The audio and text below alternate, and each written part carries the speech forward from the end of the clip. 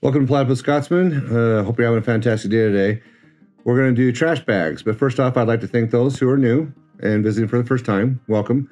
And also thank those who are returning. Glad you made it back and hope you enjoy this video. But most of all, I would like to thank the patrons that support our channel. I see you. I don't know why I did that. Anyway, very much appreciated. And for your hard-earned coin, I appreciate it very much. But the reason why I'm doing trash bags is I want things for a new game that I'm getting into. It's Reality's Edge. And it's a Cyberpunk skirmish game, and to me, it's kind of like the Blade Runner type feel. It's just kind of dirty, grungy, a lot of cables. The Alita movie, Battle Angel, that as well. The pipes and different things, but kind of combine those two worlds. So I wanted some garbage, some terrain that was light cover, not heavy coverage, not all concrete and things like that. So I wanted some trash bags. I'm going to do some other things like that as well. And I wanted to do it, I wanted to have a look of plastic, but I wanted to try to do paper because I want to be able to paint it. And that's one of the things when I do terrain, I want to be able to paint it because you're around, everything else you're working with is painted. And I experimented with some paper and it didn't work, it didn't come out well. So I wanted to see if anybody had done it with plastic, and I Googled, YouTube searched, and I found Mr. Justin on Secret Weapon Miniatures. He had done one about 4 years ago. He did some plastic. And so I'm kind of emulating what he did, but with a little bit of a twist because I wanted a different look. I want weight to the plastic. I want it to look like it's, settled, it's weight and things like that. So that's where we're going to go with this. And let's go.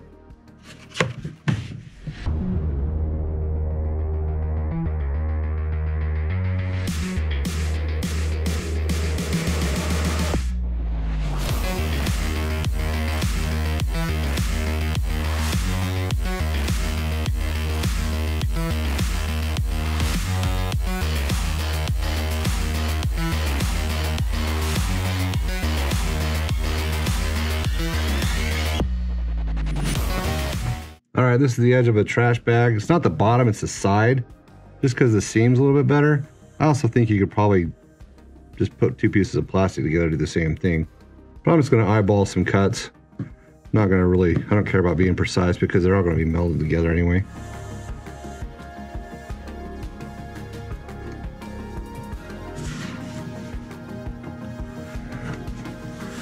Just make sure you're in a well-ventilated area, and if you're a youth, have parent supervision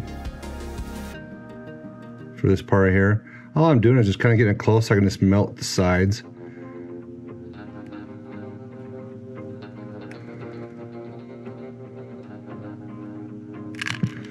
I did want to use paper for this. I didn't want to really use plastic just because I'm not a big fan of having real things. Oh, that sucked. I like things painted when I do stuff. And that seemed totally came apart.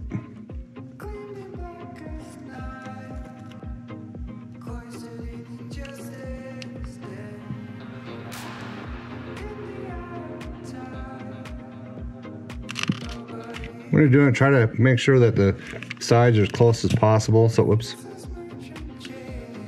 And just because it's going to be smashed around, I don't think it needs to look that perfect. But you can do whatever you want. I did buy really cheap thin plastic, so it's going to melt pretty easy. These rolls were really cheap. It's coming apart right there, so I'm just going to try to melt it back.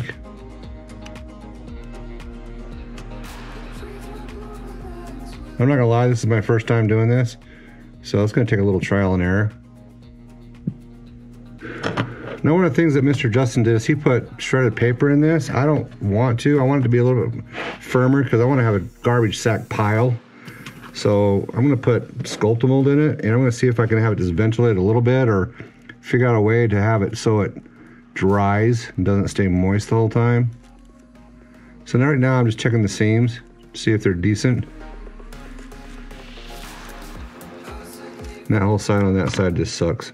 I may have to actually just pony up and get a little bit better plastic. This stuff is kind of really not working well for me. Woo, that melted. Here's some Sculptamold. The directions are on the back. I can pick this up on Amazon.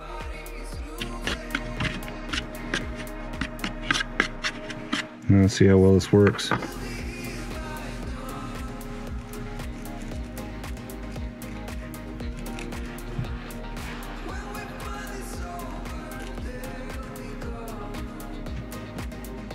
Yeah, this might be a little fun. If I get the first one in there, I think I'll be fine. I need to use a palette knife.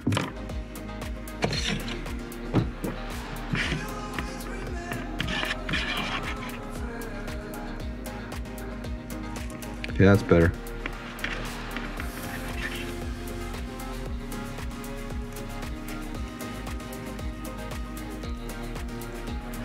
Now you can fill these full of whatever. If I was going to use the clear white ones, I'd probably paint some things up to where it looks like there's cans and boxes, because the clear white, the white ones are opaque, and so you can kind of still see color in them. But I don't really care if that's the case with these. The reason why I want to do sculpt and mold, holy crap, this is harder than I thought. The reason why I want to do sculpt and mold is I want some rigidity to them.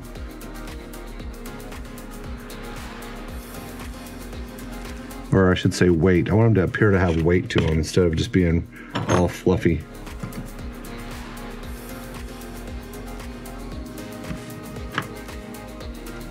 Yeah, it's a little bit more of a pain in the butt than I thought it would be. That's kind of the idea.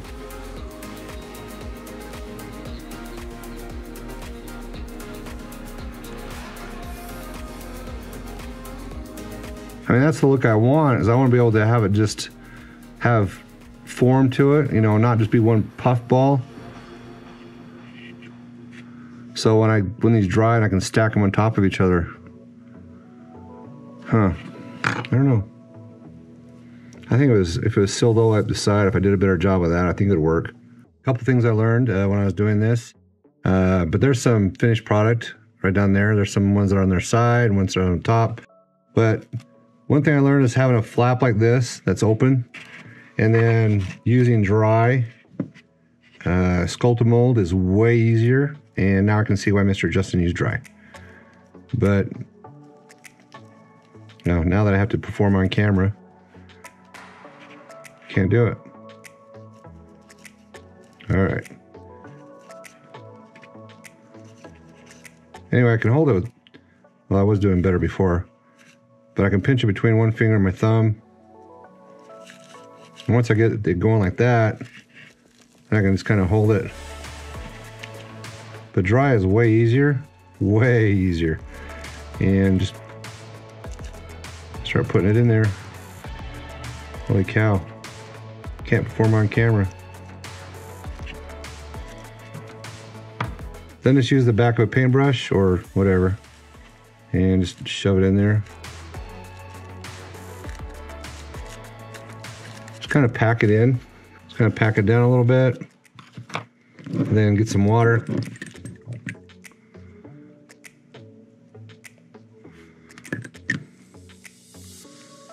Let it sit for a second so it soaks down.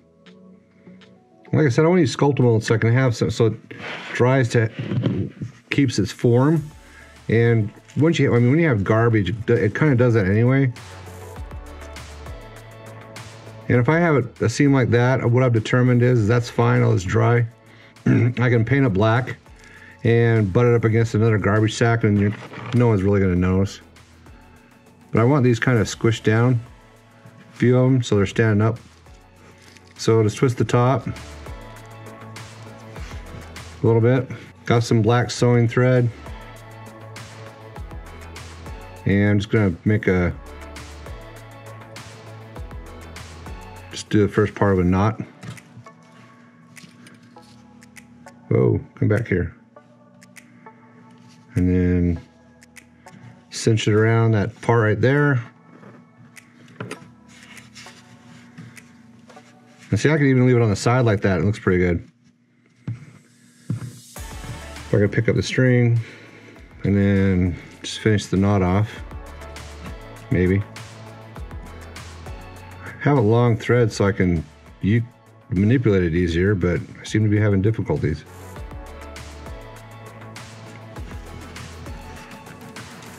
And just like that.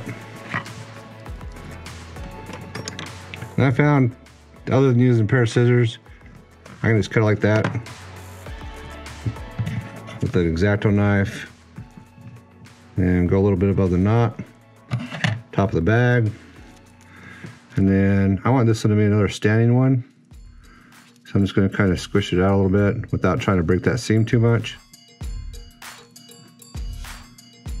And there you go. And then what I'll do is I'll just hide that later. And I have myself a little trash bag. But anyway, I have several more to go. And I'll do those and I'll get back to you. All right, I want the trash cans to be on base, not trash cans. I want the trash bags to be on bases, so I'm gonna paint them charcoal. I just cut out 2 pieces of styrene and just beveled these edges, left this one flat because this is gonna kind of be like up against a wall type situation.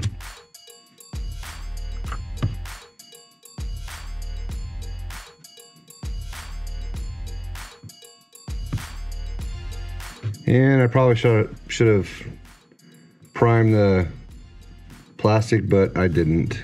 So it is what it is. Anyway, I'm gonna throw a couple coats on this and then I'll get back to you. Now on some of the bags, you may have to paint the white just to hide the crimes. Crimes are just the mistakes and stuff like that.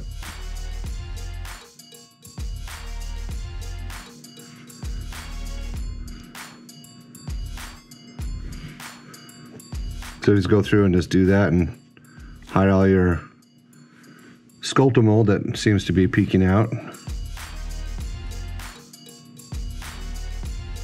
You'll be golden. I'm just gonna flick some spots. I already did it with some lighter gray, but I'm gonna do it some darker gray this time. Normally you can just do this. One of the best ways to do this is with an old toothbrush, but I'm just gonna do it with this brush.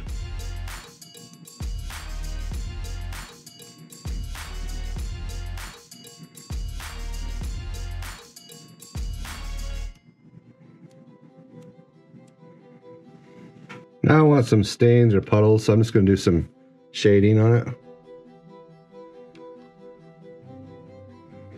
I just dip my brush in water just so I can dilute it up a little bit.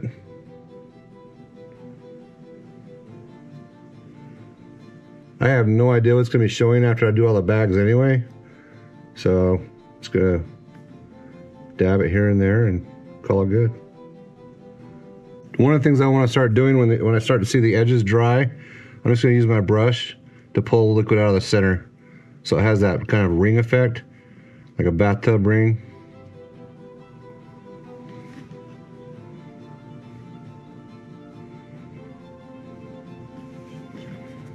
Then I have some Agrax Earthshade.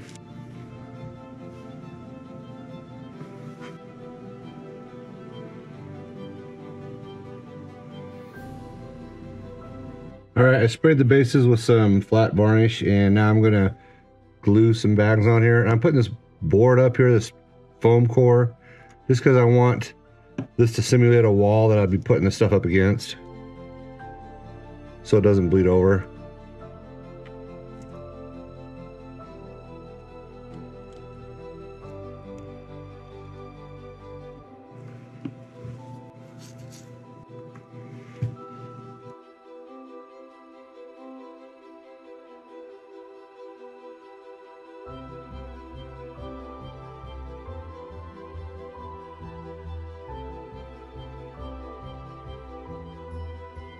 Well, hope you enjoyed the video and hope you got something out of it. I kind of showed you the route I went through it first, that don't mix the sculptable first. It works way better dry, way better dry. I was talking to Alan on our, he's one of our patrons, and I was gonna do some different color plastic, like to emulate Biohazard and things like that, but I couldn't, well, I haven't made it to every store. But then the time that I did have, I went and I found some tablecloths that were plastic, and I was going to try to do that. And it's that material, that plastic just did not work out, so I didn't go that route. I'm still going to search for some. I'm probably going to visit a dollar store because I think their plastic, if I remember correctly, would be the type of plastic that I could use, and I'd just fold it over and just burn the bottom and yada yada yada. But usually they're folded inside the package well enough that you can probably use one of the seamed edge. It would act just like the side of a trash bag. I did use black because everything that I've seen personally that your cities and things like that use, and they use black trash bags. They usually don't use white. But Alan was a great help, our patron. So it's been a while since I've given a taco out. So he gets the taco for this video because of all the help and the feedback that he was giving me and cheering me on. Thanks, Alan. Sorry, I have other people know Alan. But he's from down under, land of the platypus, as he said it, as he put it. But yeah, so he gets the taco for this video. If you have any questions, comments, leave them below. More than happy to help. Hope you got something out of it. I plan on making more. The one thing about this though is it kind of looks like a simple tutorial, but it's actually time consuming. Because I'm not finishing my sentence. Rewind. One of the things I did, we went and bought really cheap plastic bags. And at first I hated them because they were really finicky, melted the sides. It was really a pain in the butt.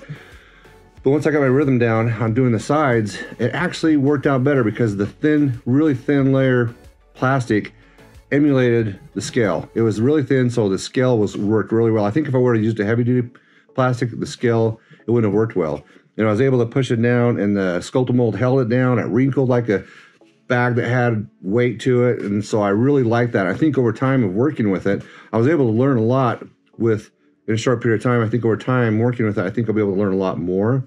And so that's cool. And I am going to try and find the other color bags, but it turned out fairly well for my first stab at it. I think so anyway.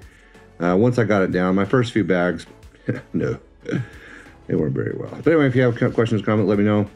And if you want to do one big favor for me, share the video or share other videos that you like, just to get the word out there so that people can learn what I'm teaching, so the effort doesn't go to waste. So remember what my mother used to always say, that anyone can do art. I truly believe it. You have a wonderful evening, and I hope your hobby is treating you well, and hope you like your hobby, and hope you are doing things that you like, and blah blah blah. Anyway, good night. Ciao.